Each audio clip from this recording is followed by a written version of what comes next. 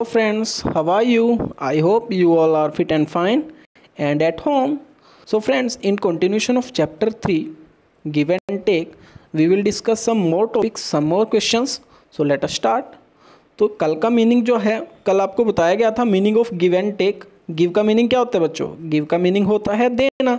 To give money, object और things to someone, किसी को कुछ देना। और टेक का मतलब क्या बताया था? लेना। टू टेक मनी, ऑब्जेक्ट और things from someone.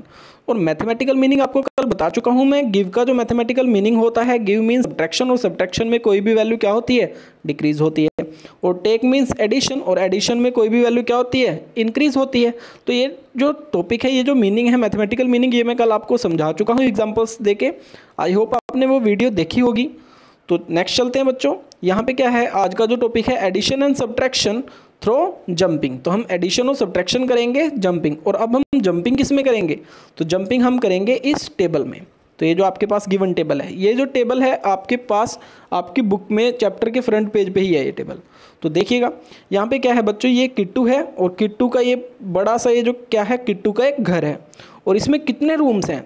There are 100 rooms in this house. तो ये किट्टू के घर में कितने रूम्स हैं? 100।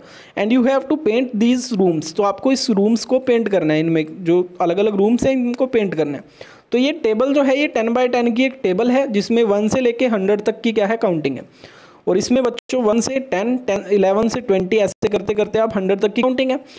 तो इसमें कुछ खास बातें हैं तो वो बताते हैं। तो किट्टू कहती है कि आप कहाँ पे हो इस टाइम? 2 पे खड़े हो।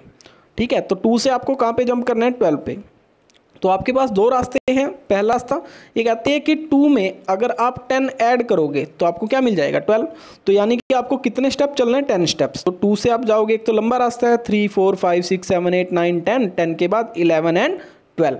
ठीक है, तो एक तो लंबा रास्ता है। ठीक है, स्टेप बाय स्टेप चलोगे तो आप कितने स्टेप काउंट करोगे?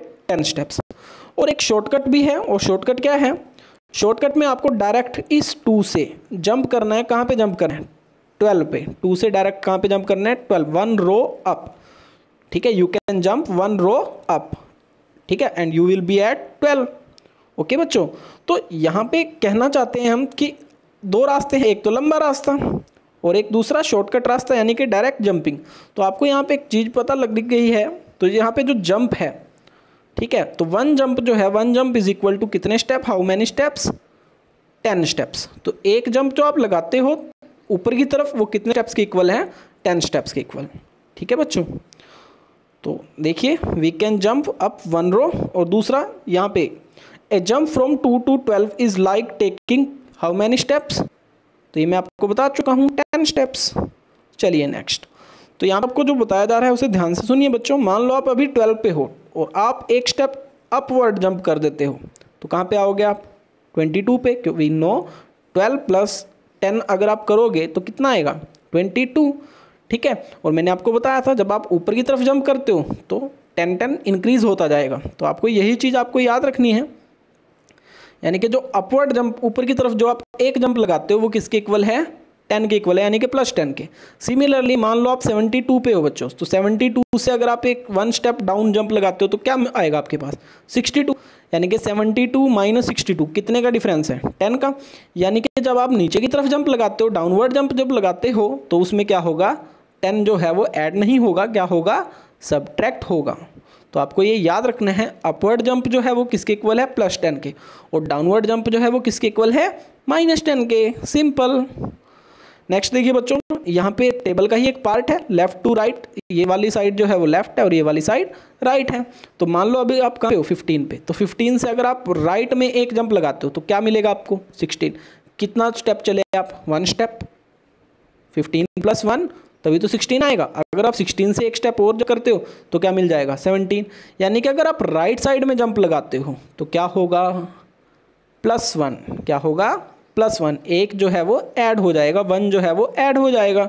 और सिमिलरली अगर आप 15 से लेफ्ट साइड में जंप लगाते हो तो 14, 14 से जंप किया 13, यानी कि क्या हो रहा है? यहाँ पे सब्ट्रैक्शन हो रही है। यानी कि अगर आप लेफ्ट में जंप लगाते हो तो 1 जो है वो क्या हो जाएगा? सब्ट्रैक्ट। तो आपको ये 2 बातें याद रखनी है। एक तो राइट में जंप करेंगे तो क्या आएगा? +1। लेफ्ट में जंप करोगे तो -1। अपवर्ड जंप करोगे तो +10 और डाउनवर्ड जंप करोगे तो -10। तो ये 2 बातें या 4 बातें जो हैं ये आपको ध्यान में रखनी है। चलिए नेक्स्ट क्वेश्चन करते हैं। तो ये एनसीईआरटी का ही क्वेश्चन है। नाउ ट्राई 1 जंप फ्रॉम 14, ये टेबल का एक पार्ट दे रखा है बच्चों, आप 14 पे हो, 14 से आपने अपवर्ड जंप कर दी। तो मैंने आपको बताया है जब आप अपवर्ड जंप करते हो तो कितना ऐड होता है 10, यानी कि 14 प्लस क्या करोगे 10, और 14 + 10 तो कितना आएगा आपके पास 24। ठीक है, तो आपने इस 24 को, वो जो आपके पास टेबल है, ये जो बॉक्सेस हैं, तो यहाँ पे इस 24 को क्या करना है, कलर कर देना है। ओके बच्चों, कर लोगे। नेक्स्ट चलते हैं। नेक्स्ट हम आ चुके हैं हम इस क्वेश्चन पे। How will I go from 22 to 41। अभी आप कहाँ पे हो 22 पे, और जाना कहाँ है 41 पे। तो उसके लिए क्या करना है, सबसे पहले आप स्टेप बाय स्टेप चलोगे। तो आप क्या करोगे, एक जंप लगाओगे 22 से 32, अपवर्ड जंप लगा दी। फिर 32 से एक जंप और लगाओगे 42। अब 42 से हम कहाँ जाना है, लेफ्ट में है, तो 41 लेफ्ट में जंप लगा दी। तो आपने 2 जंप लगाई हैं अपवर्ड और एक जंप लगाई है लेफ्ट साइड में। तो अपवर्ड जंप मीन्स 10, एक अपवर्ड वन जंप जो आप अपवर्ड लगाते हो तो वो 10 की इक्वल होती है। आपने 2 जंप्स लगाई है, यानी कि 10 × 2 हाउ मच 20। और आपने लेफ्ट में जंप लगाई है तो उसके नाम का क्या करोगे आप 1 सब्ट्रैक्ट करोगे। तो 20 - 1, यानी कि आपने टोटल कितने स्टेप्स कवर किए हैं 19 स्टेप्स। Is it clear. यहाँ पे देखिए बच्चों, आप कहाँ पे थे, आप थे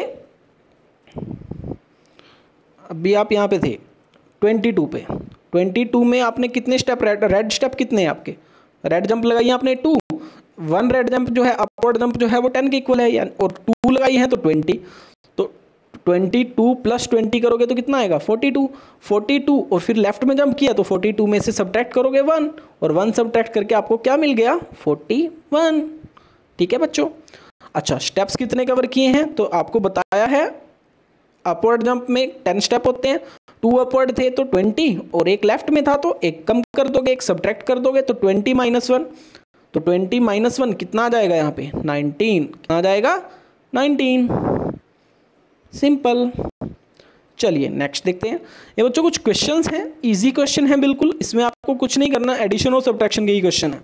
तो आपने इन्हें सोल्व करना है और जो भी आंसर आएगा उसे बॉक्स में जाके फिल करना है किट टू होम में।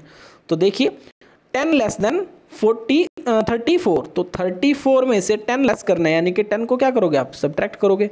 तो जब आप 34 में से 10 सब्ट्रैक्ट करते हैं यू विल गेट 24। तो आपने वहाँ पे 24 पे क्या कर देना है, कलर कर देना है। ओके बच्चों, एक और बताता हूँ। नेक्स्ट तो बिल्कुल इजी है, बी पार्ट 53 - 20। तो 53 में से 20 आप सब्ट्रैक्ट करोगे और जो आंसर आएगा उसे बॉक्स में कलर कर दोगे। ये देखिए 11 more than 31, तो ये 31 है। मोर का मतलब क्या आता है, ऐड करना, ज़्यादा होता है ना, मोर का मीन्स ज़्यादा। तो 11 more than 31, यानी कि 31 में कितना ज़्यादा 11। तो आप ऐड कीजिए 1 + 1 2 और 3 + 1 4। तो 42 को आप क्या कर दोगे, वहाँ पे कलर कर दोगे, आपका आंसर 42 आया। ऐसे आपको यहाँ पे क्या करना है 11 लेस देन 66। तो 66 में से क्या सब्ट्रैक्ट करोगे 11। तो 66 - 11 जब आप करोगे तो यू विल गेट 55। तो 55 पे आप कलर कर देना। ओके बच्चों, ऐसे ही इसके और भी पार्ट्स हैं, मैं आपको असाइनमेंट सेंड करूंगा। तो आपने उन सभी क्वेश्चंस को सोल्व करना है और जो आंसर आएगा उसे बॉक्स में जाके कलर कर देना है, फिल कर देना है। ओके बच्चों, तो आज के लिए इतना ही। थैंक यू बच्चों।